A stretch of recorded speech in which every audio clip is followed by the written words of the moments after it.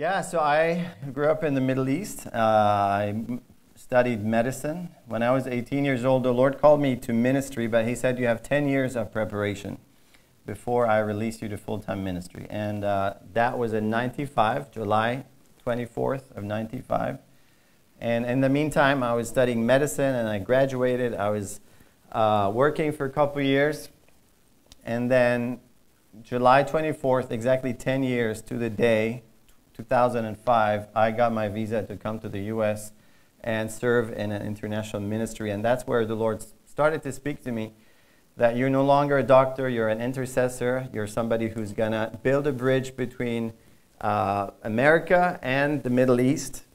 And this is how you're going to build my kingdom.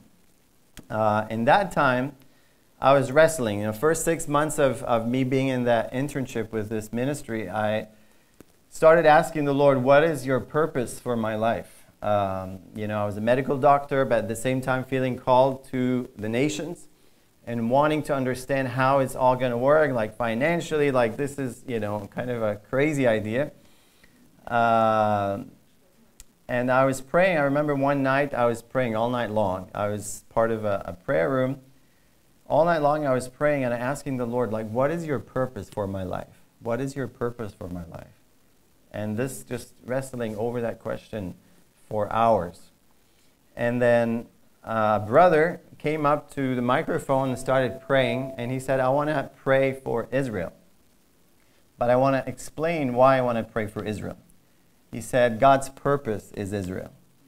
God's purpose is salvation of Israel. And as soon as he said that, it was like an arrow that struck my heart. And the Lord said, this is my purpose for your life.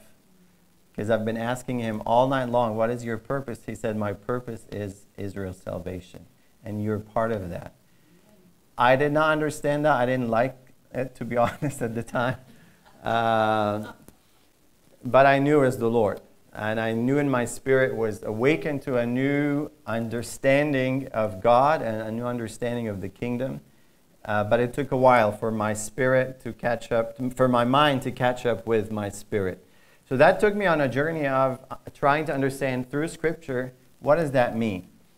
And as a result of that, the book came about, which is, I have some in the back here for you guys. So it's called Israel, Born in Egypt, Raised in Iran, Rediscovering Ancient Roots.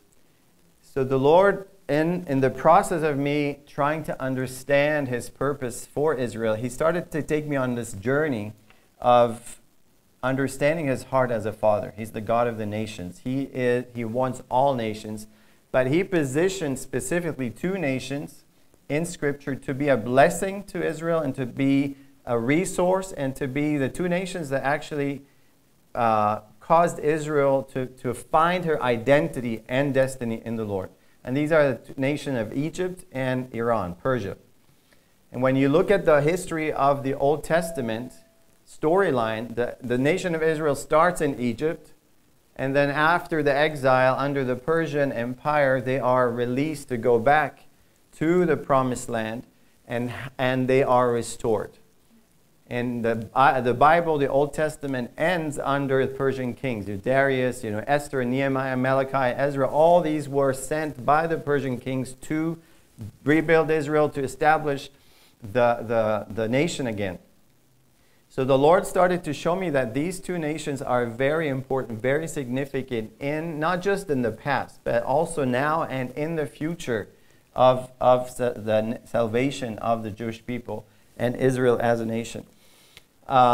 When you look at the Scriptures, like I said, the Old Testament bookends is from a storyline between Egypt and Iran.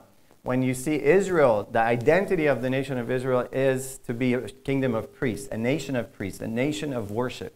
The first tabernacle was established out of Egypt using Egyptian resources. If you remember, the people of Israel came out of Egypt, at the time of Moses, and the Egyptian neighbors, many of them left with them because they believed in the God of Abraham. But those who stayed said, go, go, go. And then they gave them articles of gold and silver and clothing. And I believe these were all the gold that they had with them in the desert is what they used to build eventually the Ark of the Covenant. So it was built through Egyptian gold. And when you see in the time of Cyrus, the Persian king Cyrus, he was prophesied by Isaiah in Isaiah 44, Isaiah 45. He prophesied about this man almost 200 years before his actual birth. Cyrus, my anointed, you will rebuild the foundation of Jerusalem, build the foundation of the temple. 200 years later, Daniel comes, he starts praying, he understands from Scripture that it's the 70 years have been fulfilled, and then he prays, and Cyrus, it says in Ezra 1, that the Lord stirs up the heart of King Cyrus, and he issues this decree to cause the Jewish people to go back, and not only that, but to fund the very building of the temple in Israel. So you see these two nations, Egypt and Iran, were very important in the identity to support God's purpose for the nation of Israel as a nation of worship. And I believe this destiny still exists. And you can see how, like in Iran today, it's the only nation in the world that is governed by clergy. And I believe because that speaks of the destiny of that nation as a nation of worship. This is their inheritance, to be a nation of worship. And even when the Magi, at the time of Jesus, they came from the east. Many believe they were Persian Jews that lived in Persia, did not return with the exile.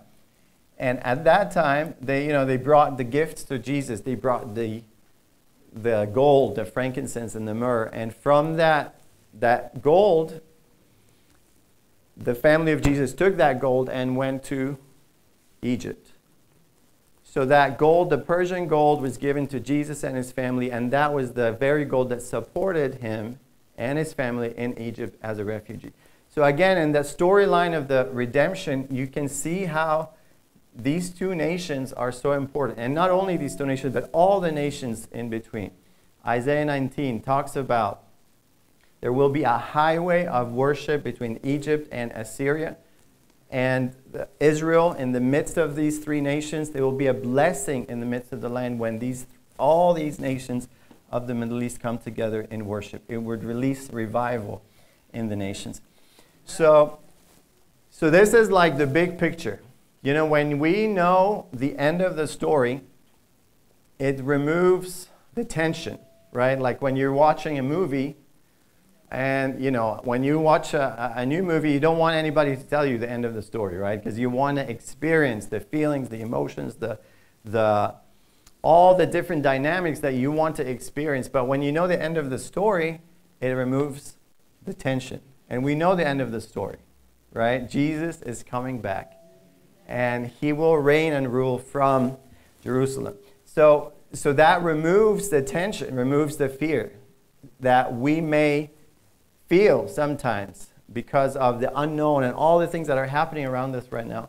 But it's towards a glorious end. So I want to begin by just read a passage from Psalm 2.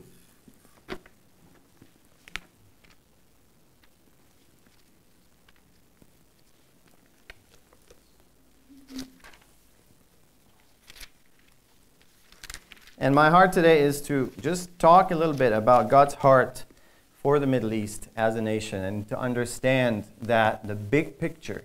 Because when we understand his heart, it aligns us with his heart, with who he is, and aligns us in prayer. Because our authority in prayer comes from his word, comes from his ways. We can't just pray our own things, but the authority that we have in prayer is rooted and founded in his word and his ways and his will.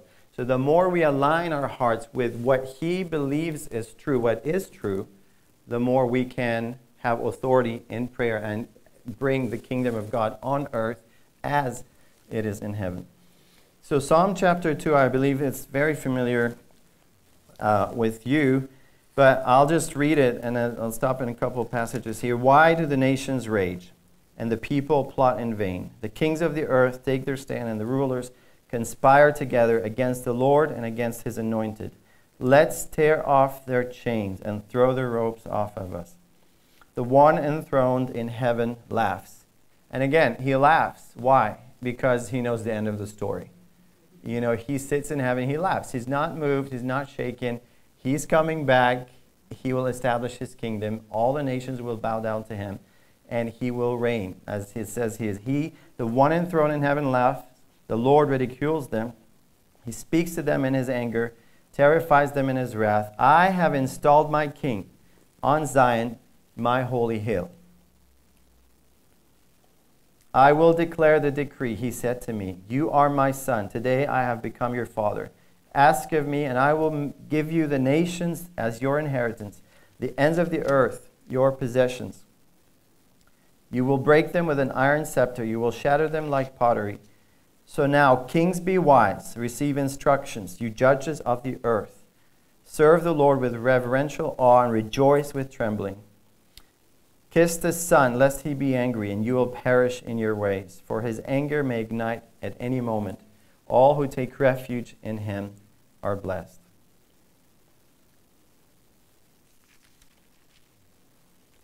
Our story has a happy ending, right? The king is coming back. I love that it says, I have put my king, my holy hill, Zion. I have installed my king on my holy hill, Zion. When I first saw this, I was like, wow, like, it's his hill. This is the king's hill. Jerusalem is the Lord's. It's not the Arabs, it's not the Jewish people, although God gave it to his people, but like ultimately it's his hill. This is where he was born. I remember the first time I went to visit the land, the Lord, I felt in my spirit, the Lord spoke to me. He said, welcome to my home. I want to share my story with you.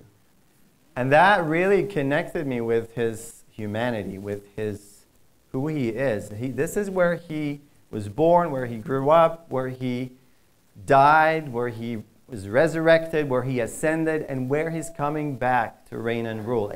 That's why there is this fight right now. It's not about this is our land or their land. It's a spiritual battle that wants to prevent him from coming back.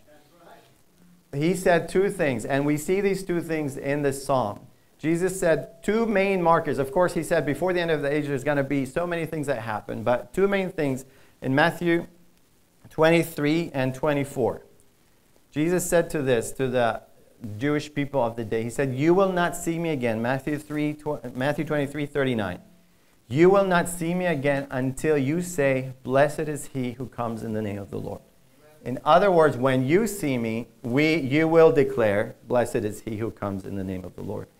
And the other thing Jesus said will happen, must happen, he said that, Matthew 24:14, the gospel of the kingdom will be preached in all the world as a witness to all nations, and then the end will come.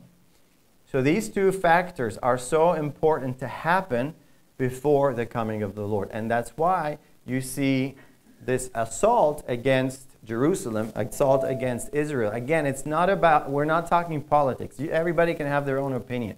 We're going to fight forever. But the spiritual battle is real, and the battle is against his return. Because if he comes back, it's the end of the story for the enemy in the kingdom of darkness. And we know the end of the story, that's why he laughs. And it's going to end and he will establish his kingdom. So I love this psalm because it is a messianic psalm. It is about the end times. It says, I will declare the decree. You are my son. I have become your father. Ask me and I will give you the nations and as your inheritance, the ends of the earth as your possession. So these two factors that Jesus talks about in Matthew 23 and 24 are in this psalm. The nations will bow down and Zion will be his holy hill. So, but to understand the end of the story, I want us to kind of go back to the beginning of the story. Because to understand how we get there, we need to understand the initial design in God's heart, because that will give us hope. Because there is a blueprint, there is a map that God has established from the very beginning that is leading to this very end. When you look at the storyline of Abraham, we know the story. I don't need to go into a lot of details, but Abraham had 3 wives. His first wife, Sarah. His second wife was Hagar.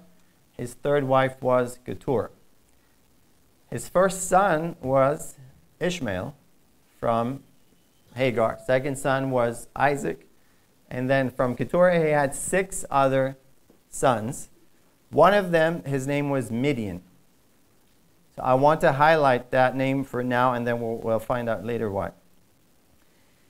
Now, we know the story in Genesis 17, and Sarah was not able to have children. She said, okay, go to Hagar. And Hagar was Egyptian, and Abraham brought her from Egypt when he went there in the first time, and she became a servant to Sarah. And when Sarah was not having any children, Sarah said, okay, you go marry her, and give me a child from her. So Abraham agreed, and he did. The first thing I want to highlight, is that it was God that closed Sarah's womb. God is the one who opens wombs and closes wombs. In fact, the 3 generations of Abraham, Isaac, and Jacob, their wives were barren. And it was God that opened their wombs at the right time. Sarah had Isaac after 90 years. Then Isaac's wife had, my brain is going blank. Esau and Jacob, thank you. And then Jacob's wife, Rachel, she had Benjamin and Joseph. But God is in control of the womb, and He's in control of timing of His storyline. And that's why He opens and closes wombs in time. So God intentionally closed Sarah's womb. And I'm going to give you the punchline now, and then I'll go back. The punchline is Ishmael was desired by God. And the bloodline of Ishmael was desired by God for a very specific reason that I'm going to say later. So Hagar is pregnant, and Sarah gets jealous. We read about this in Genesis 16 and 17. So she persecutes her, so Hagar flees. So now she's a lonely woman, pregnant with Ishmael, and she's in the desert. And then the angel of the Lord, it says in Genesis 17, the angel of the Lord found her. I love that verse. One of my favorite in all the Bible. The angel of the Lord found her. He was looking for her. He found her to save her. Who is the angel of the Lord?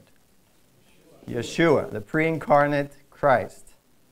He appeared for the first time, by the way. This is the first time this term, the angel of the Lord, is mentioned in the Bible. And it is his appearance to an Egyptian woman that was carrying in her womb the seed of Ishmael. Now, if this wasn't desired, God could have easily let them go. But Jesus himself comes and saves him. He blesses him, says, go back to Sarah, submit to her, and I will bless him, and his name shall be Ishmael, because I am the God who hears. And in this moment, Hagar had revelation, wow, you are the God who sees me.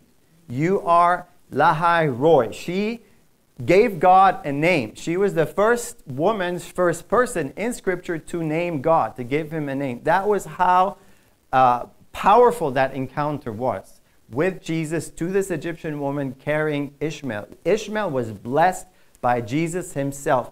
And the reason was because the survival of Ishmael was so important in the big storyline and related to the survival of the Jewish people themselves and the birth of Christ in the fullness of time. And I'm going to explain that in a second. So now it's 13 years later. Sarah still unable to have children. Ishmael is 13 years old. And God appears to Abraham and gives him the covenant of circumcision. And the Bible says that in the same day, Abraham and Ishmael were circumcised together. Now, this is only 1 year before the birth of Isaac. Now, God waited 99 years in the life of Abraham to give him the circumcision covenant. He could have waited just 1 more year for the birth of Isaac and give that circumcision covenant to make Isaac the primary receiver of that covenant. But no, God chose to bring Ishmael into that covenant, into the blessing of the covenant. He is part of the family. He is important in this storyline for the big picture of the redemption of the entire world. So God intentionally chose to bring Ishmael into the blessing of the family. When we think of Ishmael today, the Arab nations, all that, like, okay, these are the outcasts. These are the enemies of Israel. And we'll understand why. But God brought Ishmael into the covenant. So now Isaac is born. Abraham and Sarah have a big party. And then Sarah doesn't like Ishmael anymore. He says to Abraham, let the bondservant woman and her son to leave. Now, this was her son for 13 years. It was obviously Abraham's son for all this time. But now, all of a sudden, this shift, and God tells Abraham, again, it was God that told Abraham, listen to your wife. So, Abraham, can you imagine you're 14 years old and you are the only heir in your family up until that point, and you have everything. Your father loves you, your family loves you, you have everything. And one day you wake up, you're going to have cereal for breakfast. And he's like, sorry, today there's no cereal, there's no matzah, there's no nothing. You just a piece of bread and a jug of water. Ciao. Bye. Just go find your way into the desert. Of course, it was so painful for Abraham. He was tested twice, by the way, to let go of his sons. We're familiar with the story of the sacrifice of Isaac. But this was prior. He believed this was his son. He did not. He believed God was going to give him Isaac, but you never know how it's going to end up with God. So he was in pain over this decision. He had to trust God with letting go of Ishmael. But from Ishmael's standpoint, I believe that he did not understand. Why are you doing this? What's going on? And the amount of pain and betrayal and the amount of woundedness that would have entered into his soul that day, I can't imagine how deep that was. And I believe that this became one of the primary spiritual wounds that centuries later ended up in, he had an orphan spirit. That centuries later ended up in the, when Islam came about and this whole nation came about, the first part, the main decree in Islam is God is one, He has no son, He cannot be born, and cannot have birth. So this is the foundation of the Islamic creed is totally against the fatherhood of God and the sonship of Christ. And I believe that the spiritual wound came into Ishmael's heart that day that led to centuries later to this whole billions of people that carry that woundedness today. the orphan heart. God is so far, He's so distant. You have to do all these things to maybe please Him, to maybe gain His favor. And what all they need is to belong to the family, to come back to the family, to be included in the family. In fact, when Hagar was running away that day, no water, no food. It says that she found a shade under the tree, and then she was just waiting for the child to die. And she cried out. And the Lord again found her. The Lord spoke to her, "Why are you crying?" And He said, "I will make him a great nation." And it says that the Lord opened her eye to see a well. Now, when you study this passage in Genesis 25, she was running in the desert of Beersheba. Why is that significant? Because she found a well in this area of Beersheba. When you look at that scripture, you realize that the well of Beersheba was actually dug by Abraham. There was a story of, the conflict between Abraham's servants and Abimelech's servants, and then they negotiated and they solved the problem and they killed 7 lambs, and says that's why it's called Beersheba. So God in His sovereignty, though Ishmael was let go of, He provided for him water from the well that Abraham, his father, had dug. And I believe that this is the sovereignty of God to be involved in the salvation, in the storyline. You see all these steps along the way that make you believe that God is so involved and He cares about this son, this one son, Ishmael. And later on, when you see that, jump many generations now, like Jacob, he has his sons, and then his sons are jealous of Joseph. Joseph is in a pit, and he's going to be killed. But then Judah says, no, instead of killing him, let's sell him to this group that were coming down. Now the Bible is clear to identify this group as the Ishmaelites and the Midianites. So the Bible uses these two names interchangeably, the Ishmaelites and the Midianites. So now, who are the Ishmaelites? The sons of Ishmael. Who are the Midianites? The sons of Midian. Who is Ishmael? Abraham's son. Who is Midian? Abraham's son. So few centuries later, not centuries, decades later, these groups came down carrying Joseph into his destiny in Egypt. Now, it was his distant cousins that brought him to Egypt. It was Ishmael's descendants, it was Midian's descendants that brought him to Egypt. Again, it's in the sovereignty of God. He preserved Ishmael so that years later, Ishmael would be the very vehicle to bring Joseph into his destiny in Egypt.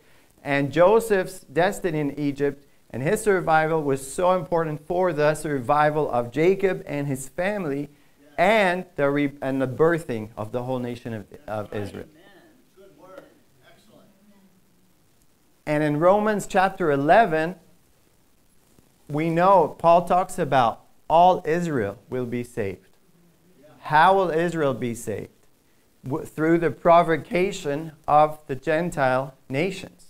Of course, there are Jews everywhere in the world, and they will be provoked by everywhere in the world. But Israel, as a nation, sits in the middle of all these Ishmaelite nations, all these sons of Ishmael. And how will they come to the Lord? They will come when they are provoked by these sons of Ishmael in Egypt, in Iran, in Turkey, in Gaza. You know, in Gaza there are Christians. There's groups that are still there. There are brothers and sisters in Gaza right now they love the Lord, just like we do. So the provocation will happen through these surrounding nations. So now, when Ishmael brought Joseph into his destiny in Egypt, Judah was actually the one that, changed the plan, or not changed the plan, like he convinced his brothers, instead of killing him, let's just sell him. So now Judah, not knowing, but in this one act, by selling him to their brother Ishmael, he was preserving his own lineage. And out of Judah, the tribe of Judah, the lion of the tribe of Judah, Messiah comes out of the line of Judah. And in Egypt, Jacob, on his deathbed, he prophesies about Judah. Out of Judah, a scepter will come. Out of Judah, the obedience of all the nations will be to him. So we see that Egypt as a nation was so important in the preserving of God's plan for the entire world, of preserving the Messiah. And again, after the birth of Jesus, where does he go to find refuge? He comes to Egypt. So I'm highlighting all that to say that there is a bigger storyline. Sometimes we get focused on this or that and just get kind of distracted or confused by politics or our own sentiment and our own presupposed ideas. But there is a plan in God's heart, and he wants us to come into that plan so we have agreement and alignment. When I loved what you did with your grandson with the chuppah. I remember in the process when God was dealing with my heart concerning Israel. Like I said, there's barriers. Anybody in the Middle East, growing up in the Middle East, there's a lot of barriers, in our hearts to love and bless, just politically, socially, sometimes theologically, and history and all of that. So when God was calling me to start praying for Israel and blessing the nation, I just had offense in my heart that I didn't realize I had. But then he started to deal with my heart. I remember one of the first times I was in a meeting like this, and we had a group of Arabs were sitting in the back, and then the Messianic group said, okay, we want to bless the Arabs in the room, and we want you to come under the chuppah, come in the front. And I was like, I'm not going, thank you, but no. I don't like this stuff, and I just, I'm not going to do it. But, I just felt the Holy Spirit, push that button, he's persisting. And I'm wrestling. I'm just sitting there back there, and just, no, I'm not going. I don't like this. I just receive in my seat. I don't like showy stuff. And so eventually, of course, the Holy Spirit wins. Yeah. So I'm just grinding my teeth, and I'm just going to go stand there. And I'm just close my eyes. Okay, just get me out of here, as soon as possible. And I remember as soon as I stood under the chuppah, the Holy Spirit said, welcome to the family of Abraham.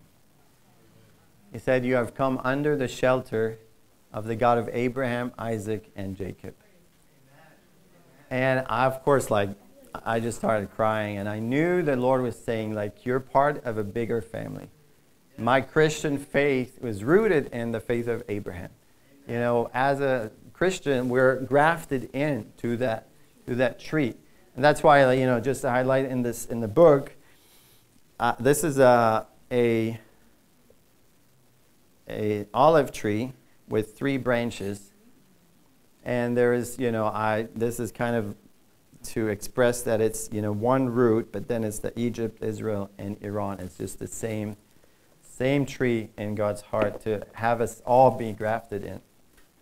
So I knew the Lord was healing my heart. And I'm sharing this personally to help you understand the heart and the mindset of many people in the Middle East. So as you pray, there is many ways to pray. The first one is to pray for, the healing of the hearts. The spirit, the orphan spirit, that the spirit of adoption would be revealed to them. That people need to belong to the family. They need to be part of the family. And we know, and we've seen that in so many people in the Muslim world today. I mean, many I know personally that once they come to the Lord, they love Israel. They're praying for Israel. And I tell them, like, who taught you this? Where did you learn this? And they're like, well, it's in the Bible. It's just like, oh yeah, it's in the Bible. But I grew up in a Christian context that, had different theology. But it's just the spirit of revelation that heals the heart. The spirit of adoption that connects us to Abba's heart. And from there, we are able to be free and able to bless what he blesses. So just to highlight one last thing. So after 400 years in Egypt, Moses is called to go and deliver his people. When he flees from Egypt after he kills the Egyptian, he runs away and finds himself in where? Midian. Marrying the daughter of the priest of Midian. Again, like he finds himself in the family of Abraham. And in that place, God speaks to him. He appears to him in the burning bush, which is in Midian. By the way, it's in Saudi Arabia. Mount Sinai, it's commonly known that it's in Egypt, but actually it's not. I believe it's in Saudi. I went to visit. They have the sites there. It's incredible. Just everything is there. The rock, that split rock, the mountaintop that is black, and the palm trees. I mean, it's really, really convincing to that this is. They have actually the well. Jethro's well is still there in all this place. So God in this area of Saudi Arabia encounters Moses. And he tells them, the sign that I'm talking to you is that you will come back, you will go to Egypt, deliver the people, and come back and worship me on this mountain. So he brings the people out to the land of Midian, to the land of the family, and he establishes the tabernacle of worship that was built by Egyptian gold. Now it's erected in this land of Midian in Saudi Arabia, and they're worshiping the Lord. And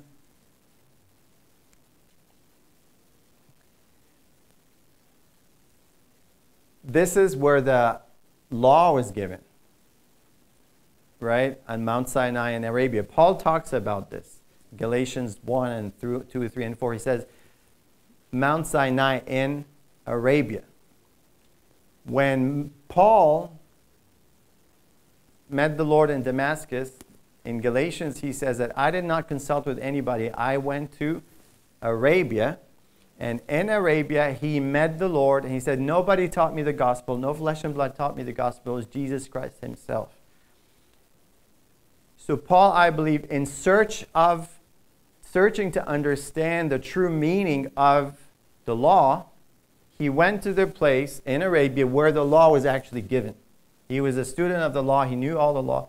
And he went to that place where the law was given. And in that place, Jesus comes and explains to him and allows him to write like half or so of the New Testament. Many of the content of the New Testament, that revelation that was given to him there. It's so interesting to me that, 6 centuries later, you have the new religion that comes out. And again, it comes out of that same land in that same area. So there's such a interesting connection between in that there's a place of revelation in this very land. So I want to end with this. In my journey, there was offenses in my heart. There was presupposed ideas and different things that I had to overcome. And the Lord confronted me with the passage in Joshua chapter 5, where when the angel of the Lord came to Joshua, Joshua asked him, he was going to fight, make a war. Joshua asked him, are you for us or for our enemies? Are you on this side or that side? Are you with them or with us? And the angel of the Lord says, no. I am the commander of the Lord's army. Amen. In other words, the question is, are you on my side? I am the commander here. Yes.